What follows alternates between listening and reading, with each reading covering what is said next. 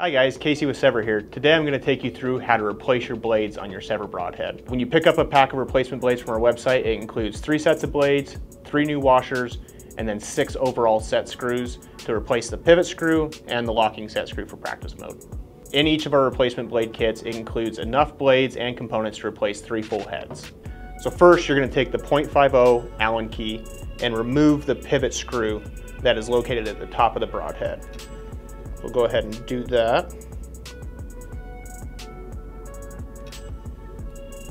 So once you have that out, you can then slide the blades out of the ferrule and put those off to the side.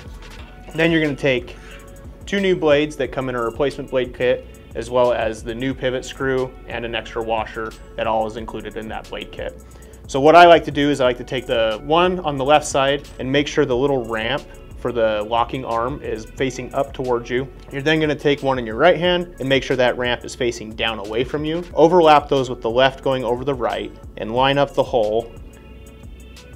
And you're going to stick that into the ferrule there. And what I like to do is take the little Allen wrench and line up the 2 holes using the Allen. And then once you have those, you're going to take your washer and you're going to stick that with the cup that is facing up and putting that up towards the ferrule.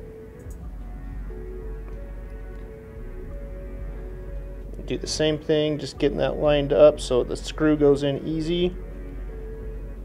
Then you're going to take your new pivot screw and put that through that top hole until it sits flush.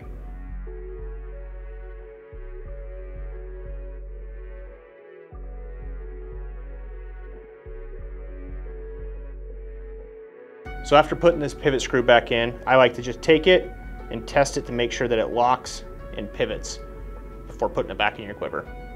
For more information or to pick up a pack of replacement blades, visit SevrBroadheads.com.